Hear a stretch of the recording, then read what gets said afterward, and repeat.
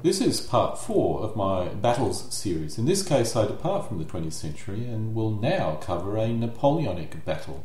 In this case the Battle of Marengo, which occurred on the 14th of June 1800. As with all my battle series, this is not designed as a historical video. There are lots more better historical videos available on YouTube if you want to know about the details of the battle. Instead, this is designed to assist players in creating scenarios of actual battles. As a result, my emphasis is on the units, what they did in the battle, and when they did what they did on the battle, rather than any in-depth analysis of why General X did whatever he was supposed to have done or done not. In this map, we can see the location of Marengo, which is where the battle occurred. In simple terms, the Austrians were at Genoa when Napoleon drove down from Switzerland and blocked the Austrian line of communication with Vienna, basically encircling the Austrians. Marengo was the Austrians' attempt to break out of this encirclement. If we go back to April, this map shows the situation in late April. The main takeaway here was the bulk of the forces were in Germany, and it was expected, or at least the Austrians expected, that the main fight or the strategic point of the conflict during this war was going to be there. Napoleon surprised the Austrians by driving down into Italy. Once Napoleon drove down and took Milan and had cut off the Austrians' army from Vienna, he scattered his army to ensure the Austrian army remained trapped. This actually diffused his army, which gave the Austrians their opportunity. Napoleon did not expect the main Austrian army to be located in Marengo, but it was, and he was going to get a major surprise as a result, a rare failure by Napoleon, one that he did not repeat in his later campaigns, which resulted in Austerlitz. I also suspect this may have been due to a rare bit of Austrian initiative as well. The French army which was involved at Marengo is listed here. Napoleon had 5 corps, one which was a cavalry corps.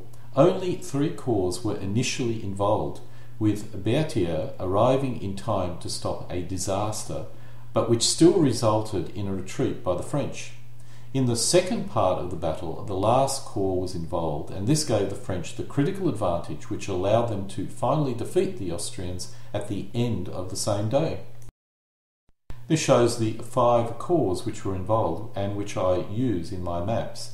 I should possibly consider breaking this down to a divisional level breakdown, but I lack sufficient information about the location of exactly all the divisions, so I'll keep it at a corps level in order to remain comparatively accurate. At this time in the war, the Austrians did not actually use corps, but they did employ a column system, basically, which was an ad hoc collection of formations called a column or some equivalent and given a commander, which I suppose is about as close to a corps as we're going to get in 1800. There were 4 corps-size formations involved, of which Melas commanded the largest. Melas was also the CNC, so in reality Melas was commanding his army more at a divisional level with 2 columns, 1 on each flank, or 3 columns actually, which is a bit of a messy system and possibly one of the reasons why Napoleon did so well at the early period of the war, because his corps system was superior. This shows the Austrian corps or columns, and again, as I indicated before, I should really break this down to divisional level, and I actually do have a better idea of where Melas's divisions were actually located during the battle. So once again, I may come back and redo this video at a divisional level, or at least a mixed divisional corps level. The Austrian troops advanced from Alessandria eastward across the Bormida River using 2 bridges, debouching in a narrow bend of the river being not easily crossed elsewhere. Poor Austrian staff work prevented any rapid development of their attack, and the entire army had to file through a narrow bridgehead. The movement began about 6 a.m, with the first shots fired about 8 a.m, but the attack was not fully developed until 9 a.m. If the Austrians had moved far more rapidly, they would have actually been able to overwhelm the French First Corps under Victor and Murat. Starting with the right flank up until 1000 hours, the 1200-man Austrian advance guard under Fremen and a division of 3,300 men under O'Reilly pushed the French outpost back and deployed to become the Austrian right wing, driving the enemy from their initial positions and then heading further south. In the Austrian centre, up until 1000 hours, which consisted of about 18,000 men under Melas, this advanced towards Marengo until halted by a Garderners French infantry, which was deployed in front of the Fontanoine stream. On the Austrian left, 7,500 men under Pieter Ots waited for the road to clear before heading for the village of Castel-Serol, well to the north of the French positions. This move threatened either an envelopment of the French right or a further advance to cut the French line of communication with Milan, and represented a significant threat. Victor initially deployed a single division to hold back the Austrians, which gave a good account of themselves, holding up the Austrian deployment for a considerable period of time.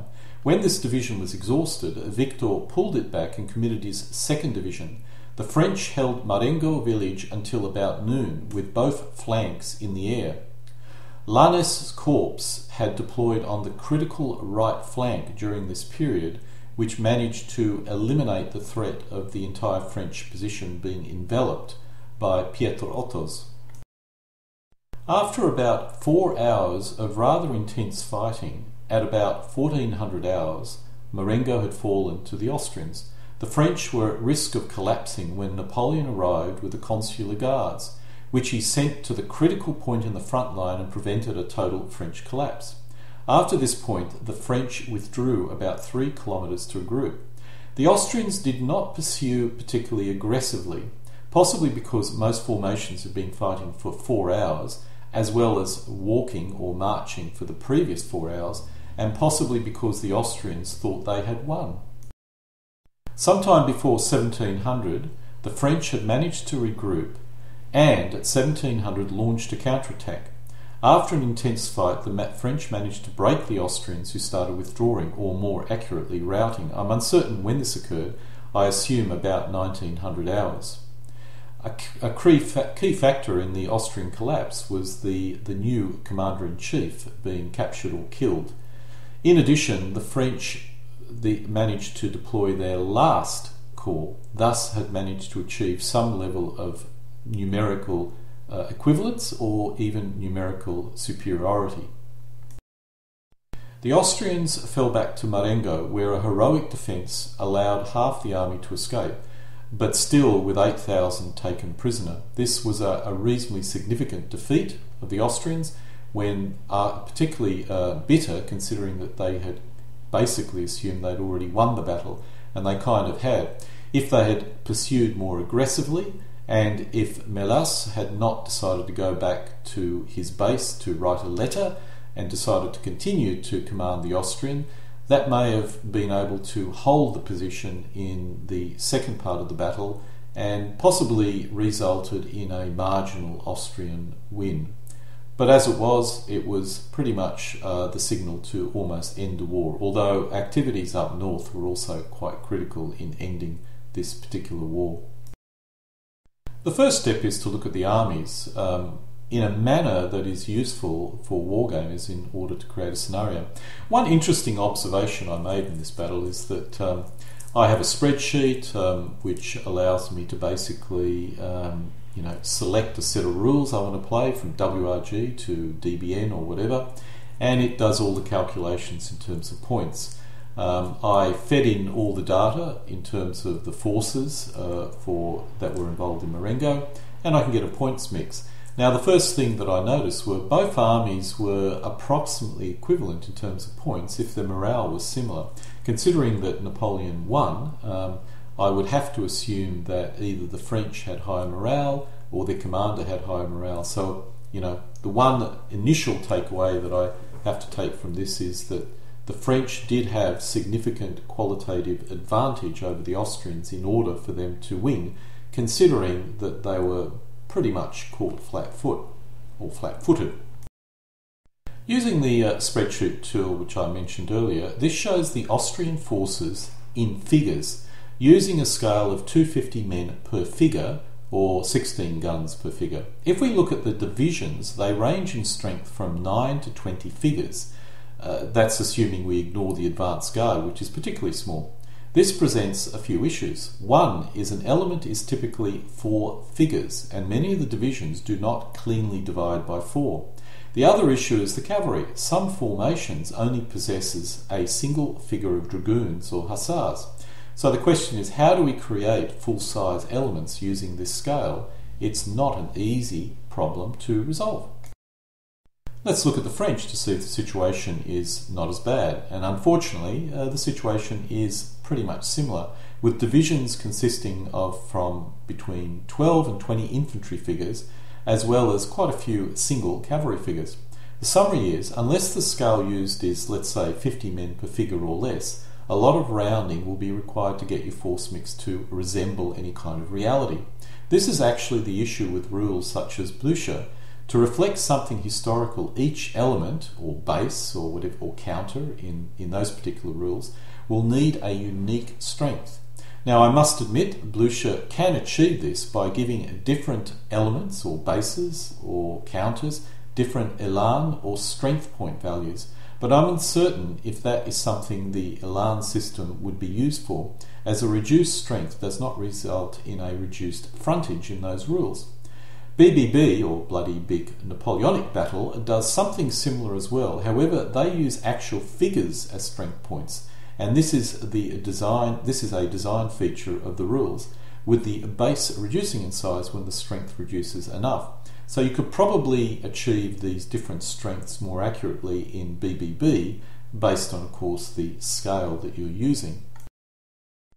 One solution that you could adopt is to basically total all the figures in each corps and use that to determine the number of elements, and then organise standard elements in any manner you wish. So, for example, if a corps has 17 infantry figures, well, that's going to give you 4 elements with 1 left over. Well, you can allocate that 1 left over to another corps, or vice versa. This way you get accurate corps level strength. I have noticed BBB players doing something similar, using their large base system, which basically holds elements in the formation. Although in BBB, in theory, you can actually have individual figures, although most of the games I've seen in Napoleonic still uses the 4-figure element. In this example, the full element in each corps is displayed. For the Austrians, there are major differences in the size of corps, which may require further fine-tuning. Incidentally, these elements are based on my earlier army list that I showed you, which used a scale ratio of 250 men per infantry or cavalry figure and 18 per artillery.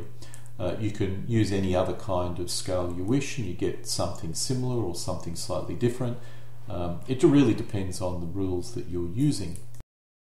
If we flip over to the corps, they used a more standard corps structure, but even here some of the formations were unusually small. There are 2 ways of dealing with this level of variability, which is to give each formation a unique value as occurs in board games, or to use a strength point system, either using markers or using elements, as Bitchute possibly can accommodate and BBNB does, or finally ignore formations below corps and simply total all the troop types under each corps, rounding is required, and let players organise them as they wish, moving elements around until they're comparatively happy. I tend to prefer the latter, but few, if any, rules allow this at this scale. I did notice that Bloody Big Napoleonic Battles, you can actually achieve something like this if you don't use their big bases. That is, you basically duplicate their big bases by assembling, let's say, 15 mil elements together to simulate your big base. You can do it there, and of course the set of rules that I'm writing, you can certainly do it there, which is the main reason why I'm writing a set of rules, in order to fulfill that particular requirement. For something like DBN, I'm not sure if DBN really lends itself to recreating historical conflicts, as we'll see later. Okay, the next question I want to raise and solve is, what kind of game do you wish? Games can be generally grouped into historically complex and detailed, such as if you used a low-scale set of rules, such as WRG or equivalent, or a high-level historically correct set of rules, as you would expect with BBNB. If you were not so worried about historical detail, but were more focused on playability, then Bitchute would be an ideal choice. Finally, you can end up with a very abstract chess-like highly playable game such as DBN. All these options have advantages and disadvantages, and they're really dependent on a player's preference. I actually range with the both ends, like DBN, abstract chess-like game. I can really see the advantage in that, and I certainly do play those games. And flipping way over onto the historically accurate but high-level rules such as BBNB, where you can actually get a more historical game at a higher level but still achieve a certain level of playability. I will also look at Bitchute, because I think that probably fits somewhere in between, less historical but still retaining quite a great deal of playability. Let's drill down a little bit more detail in terms of the rules. BBNB probably gives you the best high-level historically accurate game, both from the point of view of the formation and the results. So, if what you want is a set of rules that duplicates as close as possible a historical event and allows you the necessary, built into the game mechanics to allow you to build comparatively historically accurate formations and get a reasonable result, as well as being reasonably playable, these are probably the rules that you would gravitate towards. Bitchute is a bit of an odd case. It does give you a strong feeling of historical accuracy, but in reality its main focus is playability, and there are a lot of historical issues if that's your main focus. It has a very board game feel to it, but does allow you to complete a game in a reasonable time frame, but don't expect this to be, let's say, historically accurate in terms of duplicating an entire battle. You will get some level of historical accuracy in terms of the counters, how they sort of match up with each other, but if you're going down the Bitchute path, you're not mainly focused on a high level set of rules that will duplicate a historical battle. You're interested in a game, and in that, as far as I can work out, it achieves that extremely well. Rules such as WRG can give you a lot of tactical detail and accuracy, but to refight Marengo, you would have to make the game would be basically unplayable, unless you have teams of players per side, and even then I would expect it to take several days. These rules probably would give you, or the same similar rules like it in terms of scale, would give you a very detailed, historically accurate game, right down to a fine grain. But you're simply never going to be able to refight a whole battle. You're only going to be refighting a very small part of it. And look, there's nothing wrong with that, and I certainly enjoyed these rules when I used to play them, but it's not my main focus at the present moment.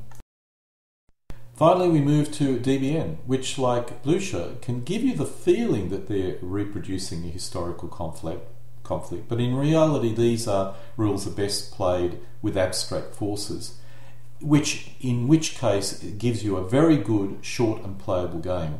I would not use these rules to recreate a whole battle or a historical battle, except in a very abstract manner. The only time I've ever seen them used in that manner is basically with teams. 4 people each side, each commanding, let's say, a corps, and doing their own thing on their own 2x2 foot area. I'm uncertain if you can actually use these rules to reproduce, let's say, Waterloo in any kind of realistic manner. I could be wrong, and it's something I need to test, but I don't think that's really the strength. These rules are all about short, sharp, quick, good games, abstract, even forces, and quite frankly, I like the rules. and they give me a very good game, but it's not. I don't play these rules for historical accuracy, I can tell you that now. You know, when we talk about historical scenarios, in the area of micro-armour, World War II, moderns, historical scenarios are very common, and there are many reasons for this, probably to do with the nature of the rules and the complexity of the situation. When we go to ancients, historical battles are fairly rare. I mean, if you look at Lost Battles, Philip Sabin's, that's mainly focused on recreating historical battles, but most of the common ancient rules are all about abstract forces or even forces meeting each other, and you slog it out in a chess-like form. Napoleonics is in a very odd grey area where you can do some historical fighting and some abstract fighting. And the issue is that refighting a historical scenario is highly problematic when using figures, except when you're trying to do some kind of demonstration game. Now, I'm not quite sure why that's the case. I think probably a lot of it has to do with the type of rules. I mean, again, BBNB does a reasonably good job, but it's a fairly high-level abstract. Board games do a very good job of recreating actual battles with custom victory condition, custom units, custom everything. But figure gaming doesn't actually, is not board gaming. And figure gaming really sort of moves you towards a more gamey-based path, where abstract forces meet and fight it out using standard victory conditions. Now, my only thought on this is that possibly if you're interested in Napoleonics, what really gets you into the hobby is, the mighty cuirassiers or hussars or whatever, all lined up, or the infantry all lined up. It's the look of the men. So you're very looking at it from a very low-level scale. And that's possibly why you end up playing games which are more game-like rather than historical. Once again, rules such as BBNB may be the exception because it tends to be more focused on trying to reproduce a historical campaign, but at a very high level. And unlike rules such as Bitchute or other rules like that, they manage to avoid giving you too much of a board game feel, which could be a bit of an outlier set of rules. But anyway, it's problematic refighting a historical game. I'm not sure if that's really what players really want to in their heart. They just want to move their cuirassiers around and say that their cuirassiers beat the other guy's cuirassiers in some sort of equal conflict. Now, of course, if you go to the other end, that is, let's ignore historical scenarios and go to a chess-like game. Okay, DBN does it, it's good, but it also kind of has an issue with many players. It has its place at that end, and I completely support it and play it, but most players, even though they want to move around their cuirassiers and dragoons and really look at it at that level, do want to have at least the feeling that you're reproducing a historical battle. And Bitchute, for example, does a reasonably good job at that. However, I think actually there is a better middle ground. I personally feel that you can actually create a more generic scenario with equal forces and some spinning at the beginning to determine who the attacker is, who the defender is, and if you're the defender, have 25% of your forces coming as reinforcements at, let's say, halfway point of the game. Now, in addition to that, the attackers are not initially deployed in the playing area. They come onto the playing area, so the defenders get the advantage of selecting the best defensive terrain. Now, the reason why I think this is a good basic framework of a scenario is that unless you're using a element maneuver set of rules such as DBN, where it doesn't matter, you can have equal forces starting and it's all about the way you maneuver your elements. If you're playing a set of rules where it's more a formation based, that is, you assemble your forces on a particular flank and you send them all together to engage in some large battle, which results either a victory or a loss. That's what I think most players want to gravitate towards. You need to give the attacker some incentive to attack. Because what I've found is that if you have a detailed set of rules in the manner that I've just described, not an element maneuver set of rules, then most victory conditions are based on, let's say, some objectives, but mainly on what you've lost. Losses. I mean, the only way you can actually create victory conditions is basically losses. And the trouble is, once you involve losses, the easiest way to win is make sure you don't lose anything, which ends up with very boring games. Now, if you have a scenario where, let's say in a Napoleon situation, the attacker has a short-term advantage, then there's a real incentive for that attacker to take the objectives. They outnumber the defenders, they can go hell-bent for leather forward, and they can try and get the objectives, and then in the second half, the rest of the defenders' forces arrive, and they just simply have to hold. So there's a bit of an and of course the defenders, you give them a bit of an incentive to attack through the objective system. So I think that's probably a good kind of solution to the problem I've just outlined, which is, if you're using a set of rules that is not an element maneuver set of rules and victory conditions are based on losses, you end up with a static game. Basically, in summary, whatever kind of scenario you create, a good game should be one where there's a lot of activity occurring at all times. And this is probably why DBN is so popular, because it actually achieves this, okay, in a chess-like manner, but it does achieve it. Bellucia also, I think, achieves this in a sort of a way, although I have heard some players say that there are some problems with forces, taking a good solid defensive position on a corner and just holding out. But generally I think probably they achieve a fairly good job in this as well. And of course, BBNB achieves this, I assume. Well, actually I don't know how BBNB achieves this. You would have to use victory conditions which used objectives for those particular rules. Just a few observations about the Battle of Marengo. You've already heard, my earlier note concerning that the quality. I mean, the French has to have some superior quality, and it's not just Napoleon, because the French managed to basically, while being outnumbered significantly, managed to halt the Austrians in their first position and allowed Napoleon to come up with the consular guards to save the day at the last moment. So there has to be, basically a quality advantage on the French side, right down to at least to the sub-commander level, if not the units itself. Okay, that's fair enough, and I think most people would probably agree with that. The next observation I made is troop density. The front line at about 1400 hours was no more than 4 kilometres long. There were some units on the far flanks, but these were fairly minor little skirmishes. The Austrian troop density then must have been more than 5,000 men per kilometre. If we look at our example element count, which I used in my examples earlier, which is 250 men per element and all this sort of stuff, the Austrian army consists of about 50 elements, 51 elements to be exact if you include the commanders. At this scale, the ground scale is about 1/5000. Thus, each kilometre represents 20 centimetres on the playing area, which means 12 elements need to fit in 20 centimetres. This means the average depth of the line is 2 to 3 elements. No big issue, but it is reasonably high density. The French density is less, but still reasonable, around about 1 to 2. In one account of the battle, the French held the Austrian back with one division, and when it was exhausted, another took its place. This implies the divisions were lined up behind each other. I do see this double lines on many maps of Napoleonic battles.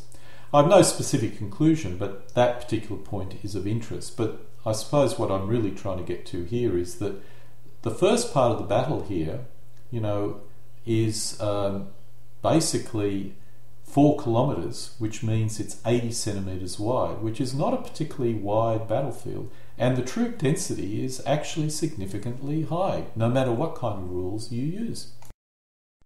My next observation is the actual length of the battles, that is, the part of the battles where there was a lot of conflict. Now, Marengo actually consisted of 2 separate battles. The initial battle where the Austrians defeated the French, and of course the second battle where the French defeated the Austrians.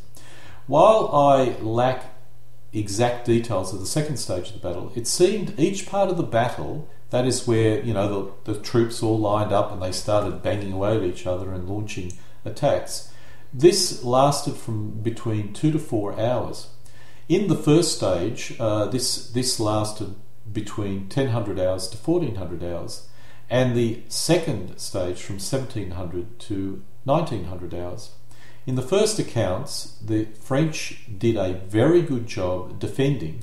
In the second stage of the battle, the Austrians probably did not do as good a job defending. This of course made it, considering they lost their commander-in-chief, that was, possibly one reason why they collapsed. I will analyse other battles, but if correct, a typical encounter where, someone ends up retreating could last from between 2 to 4 hours, which does not include the deployment time. I wonder how many sets of rules reflect this. Something for me to study in more detail. I must admit, some of the later big battles, such as Battle of Nations, lasted for a hell of a lot longer. But then on the other hand, the size of those conflicts was significantly larger, and as a result, troops could go in, get defeated, come back, and there were new troops to come in to replace the front lines. So I suppose they could maintain themselves longer.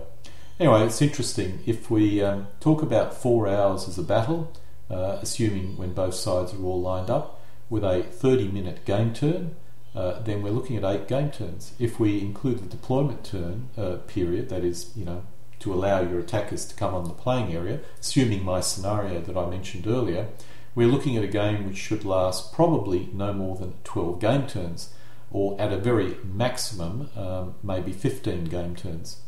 That's using a 30-minute game turn length. Interesting observation, which I will certainly take to note as I continue to playtest my set of rules and look at other rules.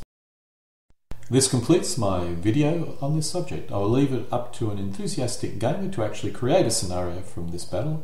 I've done this as part of my playtesting process for my personal attempt at a set of rules, but this is only to ensure that the rules that I'm developing duplicate history to ensure that the rules aren't completely ludicrous. Denken Sie daran, immer verhehlen Heimatland zu kämpfen.